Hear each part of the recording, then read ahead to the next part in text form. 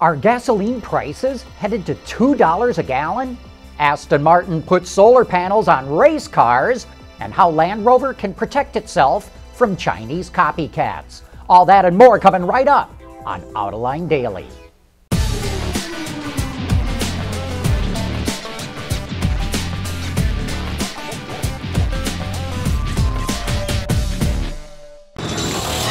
This is Autoline Daily for December 1st, 2014, and we are looking for a partridge in a pear tree, but first the news.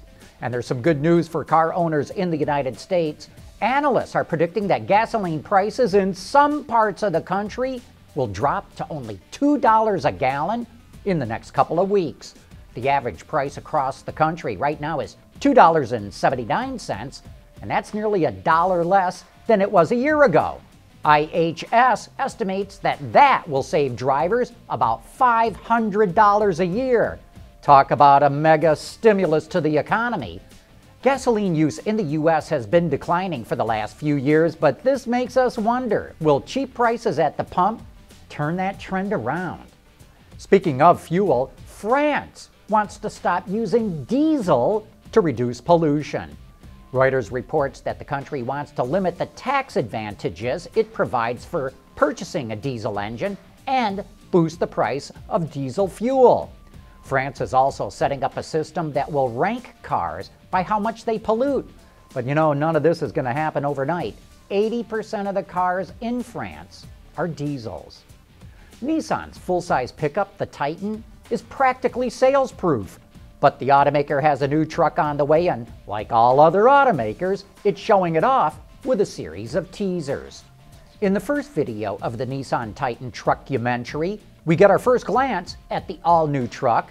And while there's not a whole lot to see, it does look like it has a much more pronounced version of the current Titan's grille, as well as a reworked tailgate.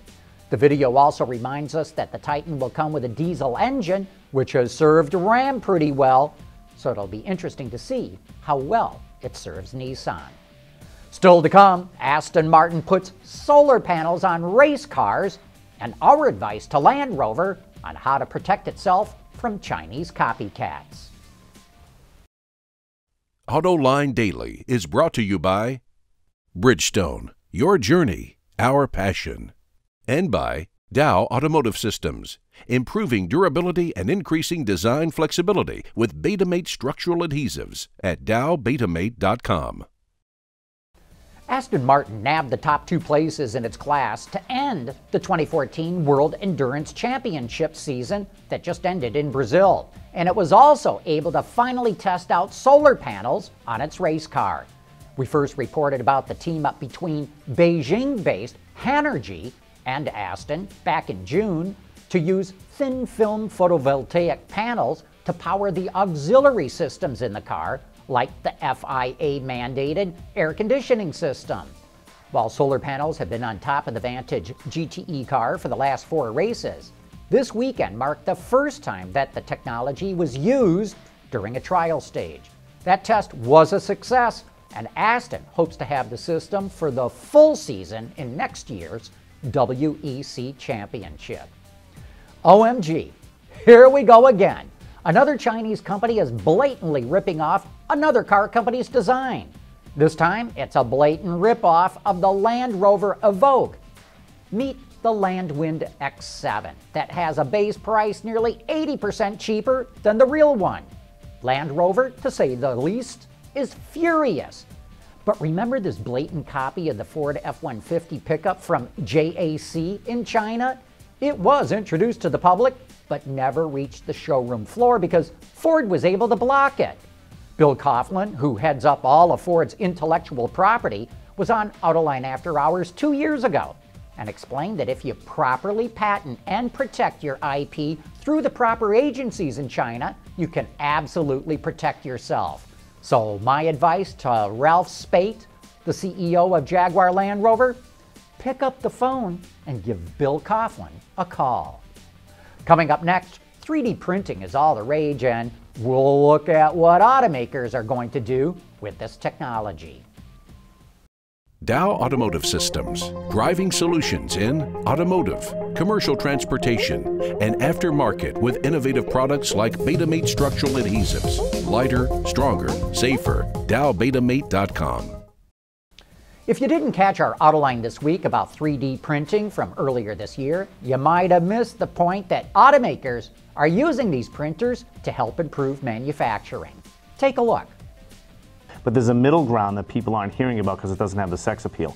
When I'm Chrysler and I'm designing my next automobile, the same time I'm designing that automobile, I'm designing a manufacturing floor. And there's lots of tools, what we refer to as jigs and fixtures on that manufacturing floor that in the years past had to be either sent out, would take weeks to do, or machined and take very expensive on the manufacturer side. Now I can print it out on my 3D printer and change my manufacturing floor overnight. Makes me much more agile as a manufacturer, and ergonomically for the workers, actually they can produce these much lighter, much easier to use for the workers, so it helps productivity as well. You know, one thing I would like to interject here, we have customers that are now putting 3D printers on the manufacturing plant floor. And a good example that happened recently, we had one of our customers had a manufacturing operation for an automotive company that was about ready to go mission down. The plant was going to shut down. They had a new device that was going to be used to correct the part on the manufacturing floor, but it was going to take 6 to 8 weeks to have that part, have the injection molds made, and get a limited run device made. And so what they did is they designed the part, they 3D printed it, sent it down to the shop floor, they tested out the design, validated that it was going to work in the manufacturing environment, and then they sent it out for the final hard tooling. But while they were waiting for the finished injection molded part to come to the shop floor, they were already in production and they had zero downtime. And of course, you can head on over to our website or our YouTube channel to watch that entire show. Anyway, that wraps up today's report. Thanks for watching.